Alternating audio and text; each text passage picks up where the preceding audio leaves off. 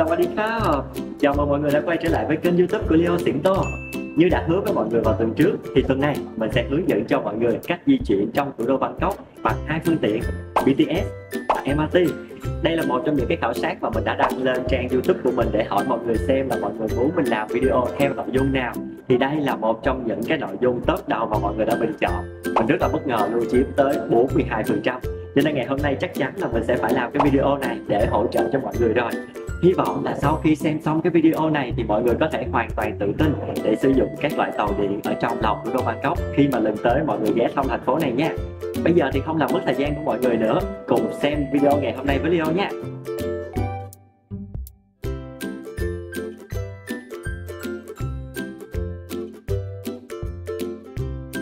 Trước hết thì mình cũng muốn chia sẻ với mọi người về lý do tại sao mình rất là muốn làm cái video này. Do là mình nhận được rất là nhiều câu hỏi từ các bạn ở trên kênh của mình về việc là làm sao để đi MRT, làm sao để đi BTS. Nếu như mà em muốn đổi lai tàu thì phải làm như thế nào? Ở những cái trạm trung chuyển thì em có cần phải mua vé mới hay là không?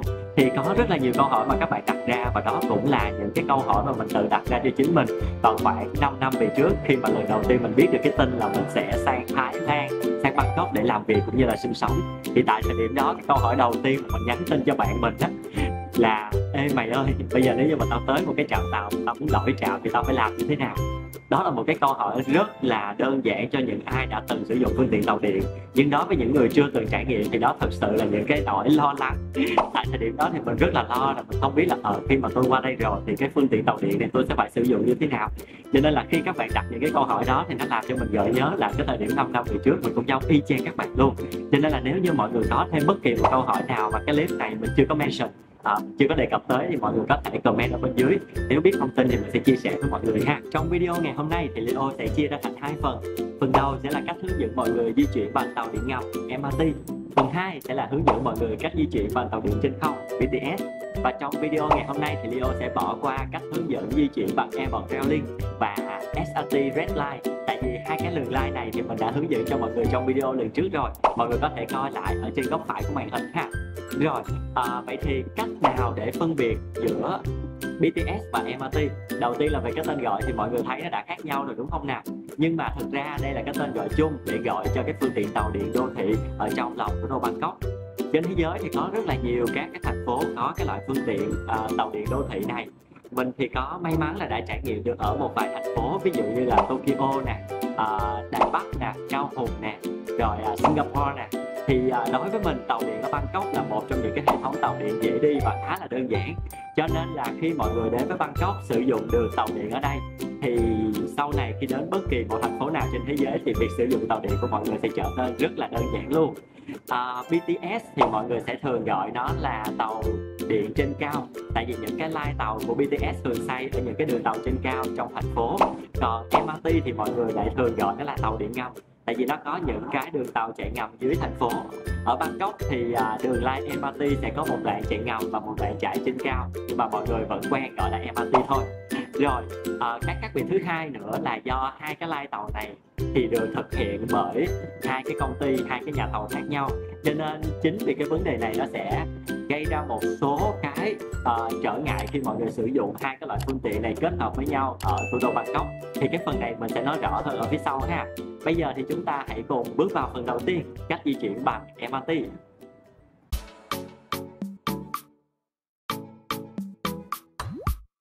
Đối với MRT ở thủ đô Bangkok thì có hai line tàu chính. Một là line tàu màu xanh dương hay còn gọi là blue line.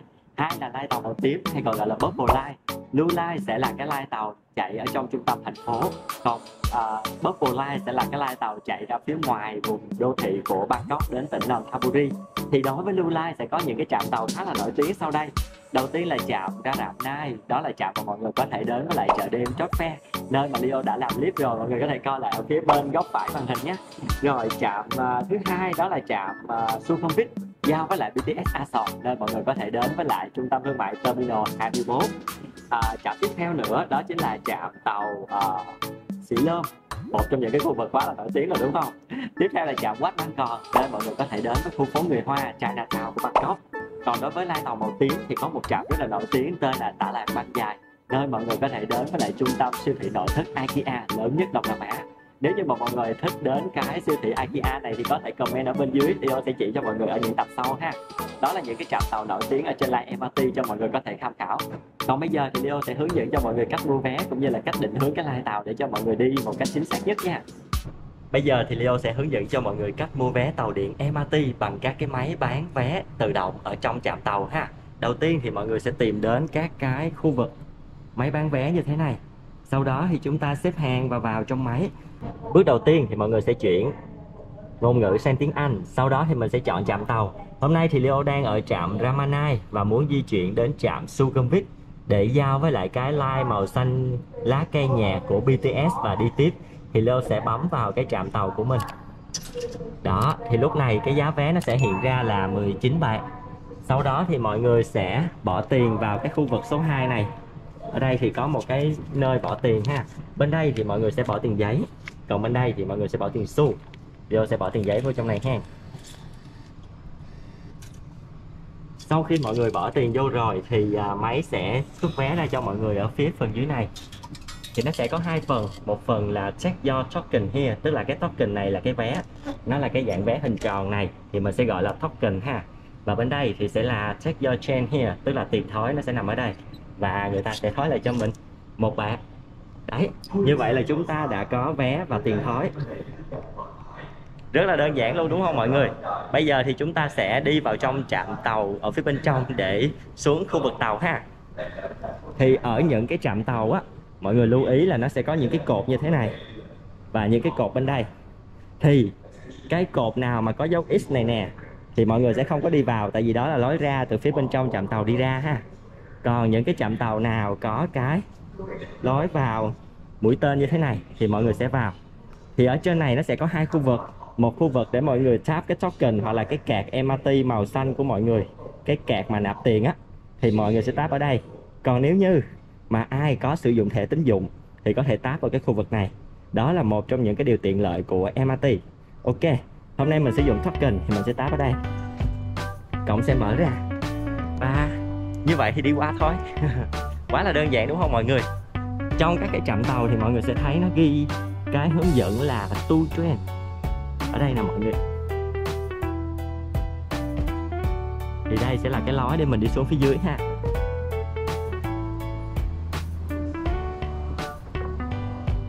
Đó, rất là đơn giản luôn ha. Khi mà đến các cái khu vực thang máy thì mọi người hãy nép vào ở phía bên tay phải này để mình nhường đường cho những người khác, nếu như vội hơn người ta sẽ có thể đi ở bên phía tay trái. Đó là một trong những cái văn minh khi đi tàu điện ở Bangkok, mọi người chú ý nha. Bây giờ thì chúng ta đã xuống được tới line tàu. Đây. Bây giờ thì Leo sẽ hướng dẫn cho mọi người cách xác định line tàu để mình đi lên đúng chuyến tàu của mình nhé. Khi mà mua vé xong đi xuống đường tàu thì mọi người sẽ thấy những cái bảng hướng dẫn như thế này. Lúc này thì mọi người sẽ thấy là mũi tên chỉ về phía bên tay phải thì họ nói rằng là đi về hướng của Sukhumvit, Sĩ Lâm, Wat Mangkok, Lạc Son Terminal, dùng platform số 1. Còn ở bên dưới là chỉ về bên phía tay trái, nói rằng đi về hướng của Khoai Khỏa, Lạc Brown, Chatuchak, của hướng của Thapra Terminal thì sẽ dùng platform số 2. Vậy thì ý nghĩa của những cái này là như thế nào? Giờ sẽ chỉ cho mọi người ngay đây. Thì khi mà mọi người mua vé để xác định line tàu thì mọi người sẽ phải nhìn vào cái trạm tàu đến của mình. Ví dụ như hôm nay Leo muốn đến trạm Sukhumvit và mình đi từ trạm Ra Rập Cao thì mình sẽ phải đi hướng nào? Đây sẽ là cái hướng mà mình đi đúng không? Ra Rập Cao, Phetchaburi, Sukhumvit. Vậy thì cái hướng của line tàu nó sẽ chạy về phía của Lạc Son. Đây. Và ở phía này của đường tàu thì nó ghi là platform 2 về hướng của Thapra. Thapra tức là nếu như mà Leo đi từ Ramanai lên tới trạm Hoay Khoảng hoặc là Chatuchak thì Leo sẽ phải đi hướng này và nó sẽ về đến trạm Thapra ở đây. Đấy, thì nếu như mà Leo đứng ở cái phía này của tàu platform số 2 thì Leo sẽ không thể nào di chuyển về Sukhumvit được. Do đó Leo phải quay về cái hướng ngược lại là ở bên này. Platform số 1. Thì ở đây platform số 1 ghi rõ ràng là đến Sukhumvit, Sĩ Lâm, Wat Mangkok, Lạc Son Terminal. Thì đúng là Lạc Son là cái trạm mà lúc nãy mình xác định nó ở phía cuối của line tàu này. Thì trên đường di chuyển từ Ramanai đến Lạc Son nó sẽ đi ngang trạm Sukhumvit của chúng ta. Đấy, vậy thì chúng ta đã xác định được cái hướng tàu mà chúng ta phải lên sẽ là ở cái platform số 1 thay vì số 2. Đó, quá là đơn giản đúng không mọi người? Cái cách định hướng này thì mọi người lưu ý là mình sẽ sử dụng cho tất cả các loại phương tiện tàu điện trên toàn thế giới này luôn, chứ không riêng gì ở Bangkok đâu. Cho nên là cái việc xác định cái trạm cuối cùng để định hướng sẽ là một trong những cái kỹ năng mà mọi người cần phải áp dụng trong cái chuyến đi của mình ha. Ok, bây giờ thì tàu cũng gần đến rồi, Leo sẽ đi ra cái ga tàu số 1 để chờ.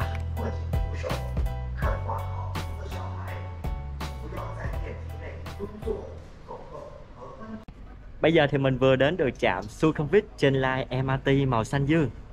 Bây giờ thì mình sẽ chỉ cho mọi người cái cách đổi line từ line MRT sang line BTS nha.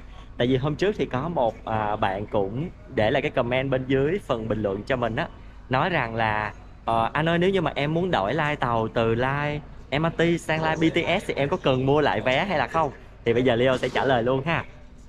Khi mà đến các cái trạm tàu thì mọi người chú ý, nó sẽ có những cái bản đồ như thế này cho mình để nhận biết. Thì ở đây là một trong những cái trạm tàu khá là điển hình trong việc đổi line giữa MRT và BTS, trạm Sukhumvit. Thì chúng ta đang ở đây, MRT màu xanh dương nè, Sukhumvit, và có các cái cổng ra ở đây ha. Thì cái line tàu mà mình đang muốn hướng tới, ví dụ như là trạm Asort ở bên này của line BTS, thì mọi người có thể thấy là hai cái trạm tàu này nó không hề giao nhau trong một cái đường tàu chạy, mà nó phải đi ra ngoài sau đó đi qua một cái trạm khác. Thành ra khi mọi người sử dụng MRT và BTS cùng một lúc thì sẽ phải có cái tình huống xảy ra là mọi người phải quẹt thẻ ra khỏi MRT, sau đó vào lại BTS và mua vé lại. Vậy thì tình huống trên cùng một line tàu MRT hoặc là BTS thì có cần mua vé lại hay là không? Thì câu trả lời sẽ là không. Một lát nữa Leo sẽ đến những cái trạm tàu mà giao giữa MRT với MRT, BTS với BTS và lấy ví dụ cho mọi người sau ha. Còn bây giờ thì chúng ta sẽ tìm cách xác định hướng ra. Khi mà đến Sukhumvit rồi thì mình sẽ xác định xem cái địa điểm mà mình muốn đi nó nằm ở cái hướng nào để mình có thể ra. Ví dụ như bây giờ Leo muốn đi sang Terminal 21, Terminal 21, thì cái lối ra của Leo sẽ là cổng số 3 là gần nhất ở đây ha. Còn nếu như mọi người muốn đi đến những cái hướng khác thì chú ý các cái cổng exit của nó để đi ra cho đúng đường nhé mọi người. Ok, bây giờ thì Leo sẽ đi tìm cổng số 3 để đi ra.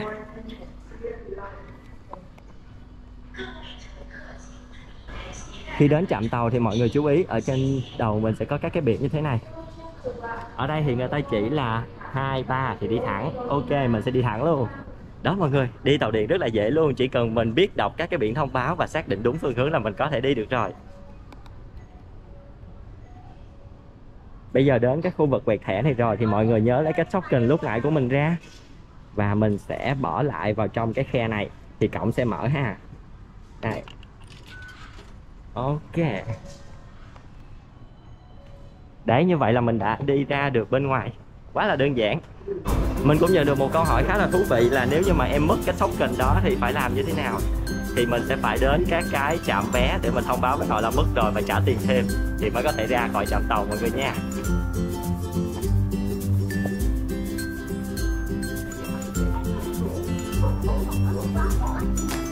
Đây ha, mình sẽ tiếp tục đi lên cổng số 3 để đến Terminal 21 và trạm tàu của BTS Asort.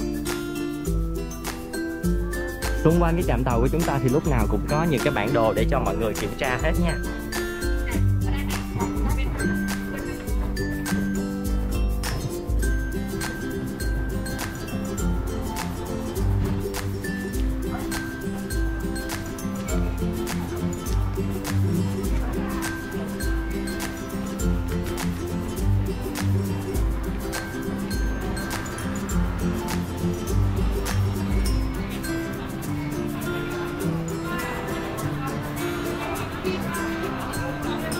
Hiện tại thì chúng ta đang đứng giữa một cái intersection, tức là cái giao lộ.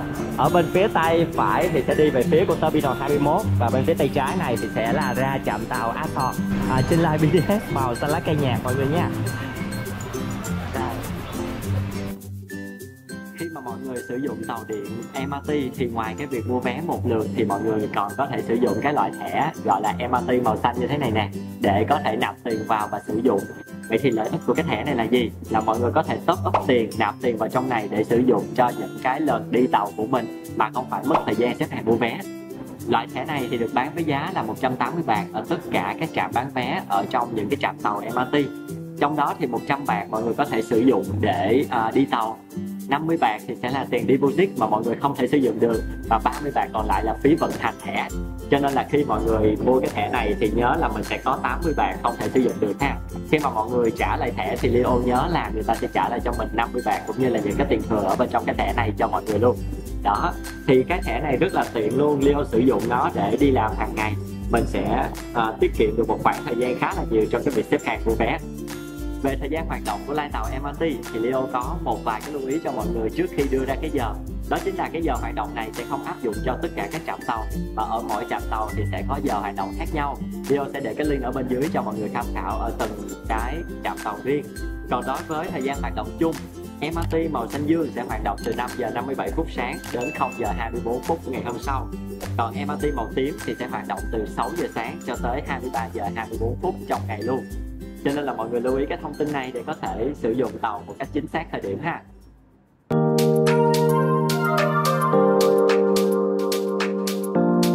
Quay trở lại với BTS thì BTS ở thủ đô Bangkok cũng có hai line tàu chính. Một line tàu là màu xanh lá cây nhạt hay còn gọi là Sukhumvit line, và một line tàu là xanh lá cây đậm hay còn gọi là Sĩ Lôm line.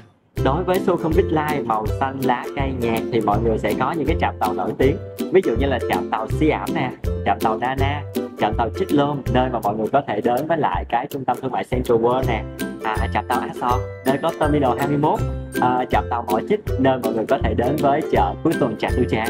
Còn đối với đường tàu màu xanh lá cây đậm Sĩ Lôm line thì mọi người sẽ có các cái tàu sẽ có các cái trạm tàu nổi tiếng, ví dụ như là Sapa Taksin, nơi mọi người có thể ngừng ở đó và bắt một cái tàu xong đi qua bên kia đến với lại trung tâm thương mại Icon Siam, trạm Xã Đa Đen, trái tim của khu vực Sĩ Lôm, hay là trạm kết nối Siam.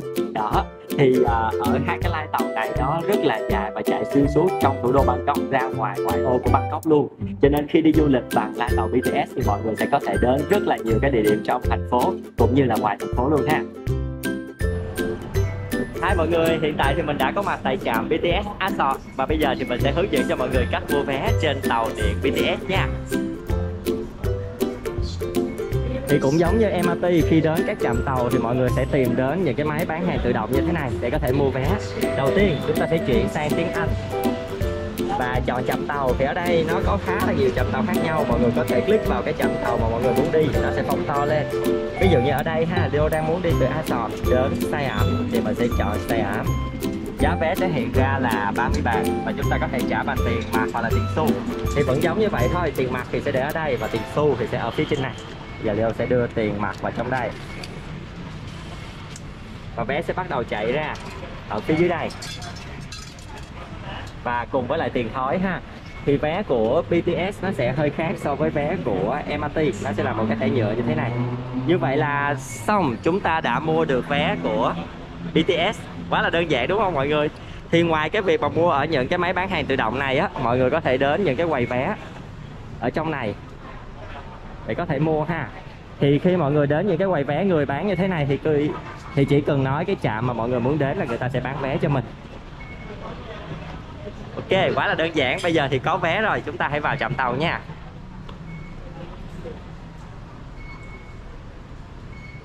Thì cũng tương tự ở đây thì mọi người sẽ tap thẻ lên trên này và cổng sẽ mở. Rồi, vậy thì công việc tiếp theo mà chúng ta phải làm đó chính là xác định cái hướng đi cho chính xác để lên đúng cái trạm tàu của chúng ta muốn đi. Thì cũng giống như ở bên MRT thôi, rất là đơn giản. Mọi người cũng sẽ đến những cái cột thông tin để xem cái hướng đi nó sẽ là hướng nào. Ở đây thì mình đang đứng ở bên phía về khu khọt. Thì khu khọt sẽ là trạm cuối cùng ở cái line màu xanh lá cây nhạt này, theo hướng từ phía Asot đi lên. Và thử xem nó có đi ngang Siam không nha. Asot, Nana, Flonchit, Chích Lôm và Siam ở đây. Như vậy thì chúng ta đã đi đúng hướng. Nếu như đi khu khọt thì sẽ đi ngang qua bên Siam. Đấy, thì chúng ta sẽ đi qua bên phía bên này ở platform số 2. Vậy thì ở phía ngược lại thì chúng ta sẽ đi qua những cái bảng ở bên đây ha. Đây. Thì ở đây sẽ về hướng của ke ha. Thì mọi người thấy là cái hướng mà chúng ta vừa coi ở phía bên kia nó sẽ bị biến thành màu xám hết. Và cái hướng ngược lại thì nó sẽ biến thành màu xanh lá cây nhạt. Thì ở đây sẽ là cái hướng từ A Sọt đi về phía của Bằng Nà nè, cái hướng mà đi Akia đó, và xuống tới Khe Ha. Đấy. Thì đó là cách xác định phương hướng ở trạm tàu BTS. Cho nên bây giờ nếu như mà đi qua phía bên line số 1 bên này nè thì sẽ đi hướng ngược lại, cho nên là không đúng. Thành ra là chúng ta sẽ đi qua cái hướng ở bên platform số 2 mà lúc nãy chúng ta đã xác định ha. Để khu kho. Và ok, đi lên thôi. Hello mọi người, hiện tại thì mình đang có mặt tại trạm tàu Siam, là một cái intersection rất là lớn ở giữa lòng trung tâm thủ đô Bangkok, giữa line MRT, không phải, giữa line BTS màu xanh lá cây nhạt và BTS màu xanh lá cây đậm. Và ở đây thì mình sẽ chỉ cho mọi người cái cách đổi line tàu khi mà mình vừa sử dụng hai cái line khác nhau ở BTS ha. Khi mọi người đến cái line tàu này thì mọi người sẽ thấy có các bạn chỉ dẫn như thế này. Thì ở bảng chỉ dẫn cộng số 1 này sẽ đi về hướng của Khe Ha, nằm ở trên Sukhumvit Line, tức là line màu xanh lá cây nhạt. Ở đây thì sẽ về khu Khor, Sukhumvit Line, line màu xanh lá cây nhạt. Ở số 4 này thì sẽ là về National Stadium, nằm trên Sĩ Lâm Line, là line xanh lá cây đậm. Và cuối cùng là đi Bàn Qua, cũng nằm ở trên Sĩ Lâm Line, cũng là line màu xanh lá cây đậm luôn. Thì như vậy thì chúng ta thấy là nó chia thành hai hướng ở hai bên. Nếu như mọi người muốn đổi sang line màu xanh lá cây đậm thì mọi người sẽ đi sang cái phía ở bên này, ở đây ha, hoặc là mọi người đi lên lầu để lên cái trạm National Stadium. Còn nếu như mọi người tiếp tục đi line màu xanh lá cây nhạt thì mọi người sẽ vẫn ở cái phía bên tay trái này. Nhưng mà nếu như mà đi về phía của Khe Ha thì sẽ ở tầng này. Còn nếu như về phía của khu Khor thì sẽ phải đi lên lầu. Ok, bây giờ thì mình muốn đi lên National Stadium, nằm ở trên line Sĩ Lâm Line màu xanh lá cây đậm, cho nên là mình sẽ đi lên lầu nha. Và khi mà mình chuyển line tàu ở trong phạm vi của BTS từ line xanh lá cây nhạt sang line xanh lá cây đậm thì chúng ta sẽ không cần phải quẹt thẻ ra ngoài để mua vé, mà chúng ta vẫn giữ cái thẻ lúc nãy mà mình đã mua đó và tiếp tục đi. Ok, bây giờ thì cùng thử đi với Leo ha. Rồi, chúng ta đã lên được phía bên trên. Platform số 4 sẽ đi qua National Stadium, là nó ở đây.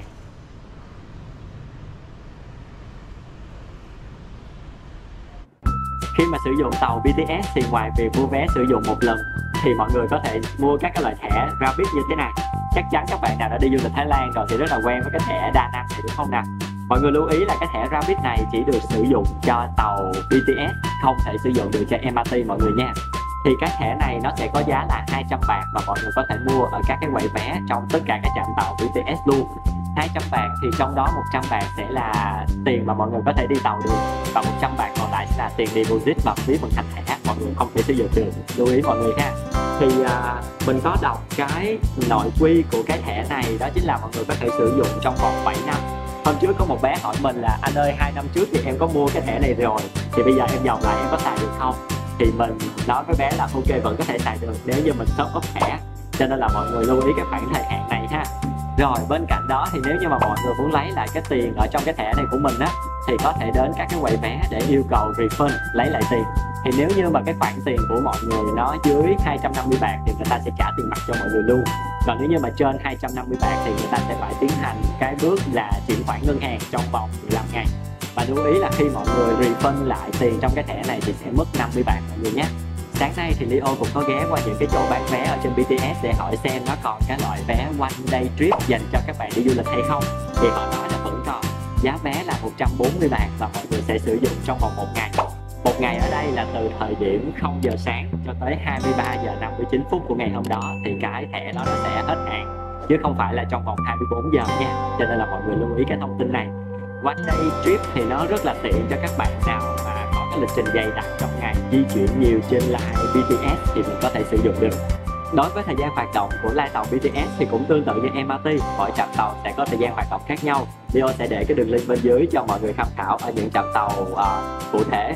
Còn đối với thời gian hoạt động chung, đối với BTS màu xanh nhạt thì sẽ hoạt động từ 5 giờ 15 phút sáng đến 0 giờ 40 phút của ngày hôm sau. Còn đối với BTS màu xanh đậm thì sẽ hoạt động từ 5 giờ 30 phút sáng đến 0 giờ 37 phút của ngày hôm sau. Tính ra thì thời gian hoạt động của BTS sẽ nhiều hơn của MRT đúng không mọi người? Trong quá trình sử dụng MRT và BTS ở Bangkok thì có một cái ứng dụng hỗ trợ cho mọi người rất là nhiều trong việc định hướng cũng như là xác định cái quãng đường đi của mình. Đó chính là Google Bản đồ, Google Maps. Thì bây giờ Leo sẽ hướng dẫn cho mọi người cách sử dụng sơ sơ qua ha. Đầu tiên thì mọi người sẽ download cái Google Maps này trên thiết bị di động của mình. Sau đó thì khởi động. Thì Leo lấy ví dụ là hiện tại mình đang muốn di chuyển đến Terminal 21 thì cái cách thao tác như thế nào? Đầu tiên thì mọi người sẽ nhìn ở dưới góc phải dưới cùng của cái màn hình, nó có cái biểu tượng màu xanh hình tròn và có cái mũi tên hướng về bên phía tay phải này, mọi người bấm vào thì lúc đó nó sẽ hiện ra một cái giao diện tìm cái quãng đường đi. Ở trên cùng thì nó sẽ định vị cái địa điểm mà mọi người đang ở, và ở cái mục dưới này thì sẽ là cái địa điểm mà mọi người muốn tới.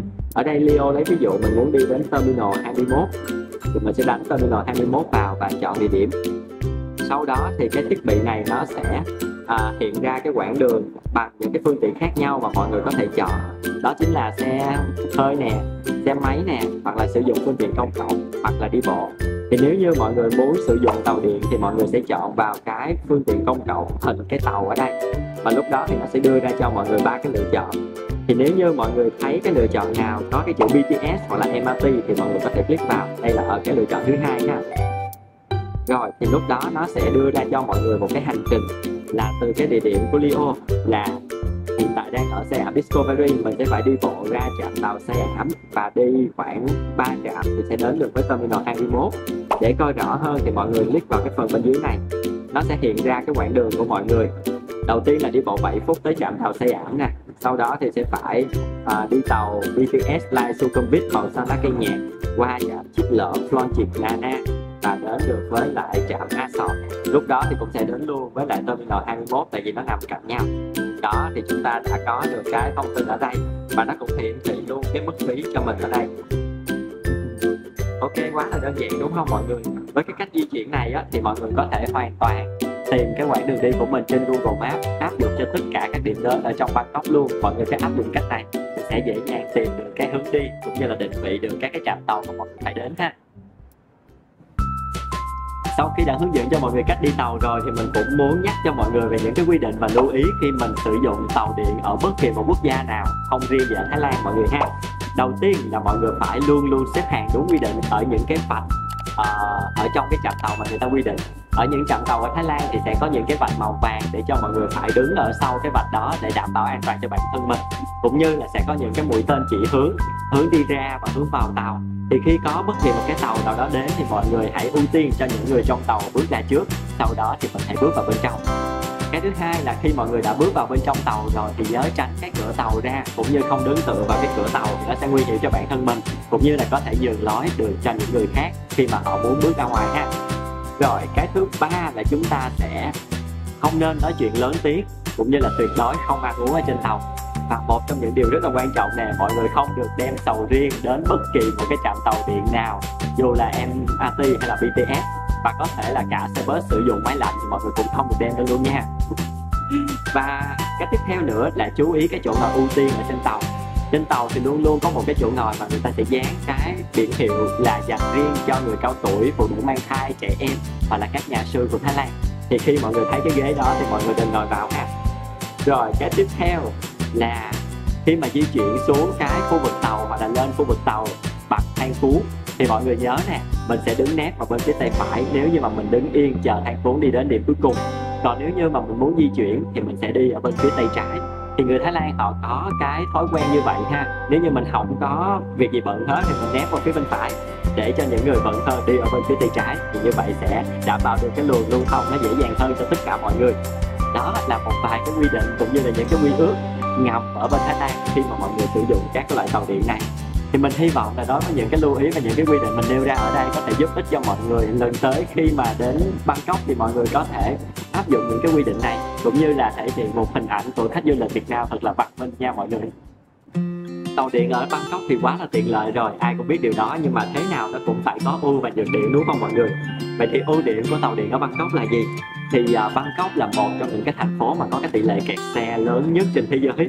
Thành ra là đối với tàu điện BTS hoặc là MRT thì nó sẽ giúp cho mọi người rút ngắn được cái khoảng thời gian di chuyển, mình sẽ không có bị kẹt xe, cũng như là mình có thể di chuyển được đến rất là nhiều cái điểm đến nổi tiếng ở trong thành phố.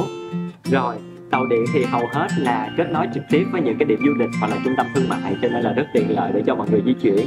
Giá vé thì nó được niêm yết rất là rõ ràng, và cái tình trạng bị hét giá ví dụ như là túc túc hoặc là taxi thì sẽ không hề xảy ra khi mọi người sử dụng tàu điện.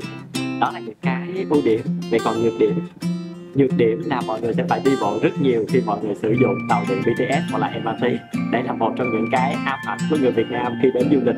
Cho nên là để tránh cái tình trạng mà mọi người phải đi bộ quá nhiều và bị đau chân thì nên chuẩn bị cho mình trước những cái đôi giày thể dục, thể thao sao cho nó êm nhất có thể để mình có thể đi mà không có bị đau chân ha. Rồi vào giờ cao điểm thì tàu sẽ rất là đông. Bản thân Leo trải nghiệm ở đây 5 năm rồi, thì vào những cái giờ cao điểm vào buổi sáng, buổi chiều, những cái giờ tan tầm á, thì mình vô tàu điện nó chật như nêm vậy đó mọi người. Cho nên là khi mọi người sử dụng tàu điện để đi du lịch thì tránh những cái giờ tan tầm, những cái giờ người ta đi làm ra, thì lúc đó thì cái việc sử dụng tàu điện của mình nó sẽ dễ dàng hơn rất là nhiều. Rồi cái thứ ba, nhược điểm là đối với các bạn nào mà khó trong cái việc định hướng hoặc là chưa có biết cái cách xác định những cái chặng tàu á, thì nó sẽ khá là khó cho mọi người. Thì trong xuyên suốt cái clip thì Leo cũng đã chỉ cho mọi người rồi, hy vọng là mọi người sẽ rút ra được một vài cái tip nho nhỏ cho mình trong việc định hướng tàu để mình đi không bị mất thời gian nhảy lên nhảy xuống tàu mọi người ha. Và đó là tất cả những gì có trong video của ngày hôm nay. Hy vọng là với những cái chia sẻ, không biết là đã đủ chi tiết cho mọi người hay chưa, nhưng mà ở thời điểm này thì Leo nói gần như là không ra tiếng nữa rồi. Thì mong là mọi người đã có được thật là nhiều thông tin, cũng như là có thể take note được cho mình rất là nhiều những cái tip để những lần sau khi đến với Bangkok mọi người có thể sử dụng BTS và MRT một cách tự tin như người bản địa luôn ha. Rồi rất cảm ơn mọi người đã xem đến thời điểm này của video. Đừng quên nhấn like, share và subscribe cho kênh của Leo để đón xem những video tiếp theo về du lịch Thái Lan. Nếu thấy video này hữu ích thì mọi người nhớ share cho những người bạn của mình ha, để cùng nhau chuẩn bị cho chuyến đi sắp tới. Bây giờ thì chào tạm biệt mọi người và hẹn gặp lại ở những video lần sau. Bye bye.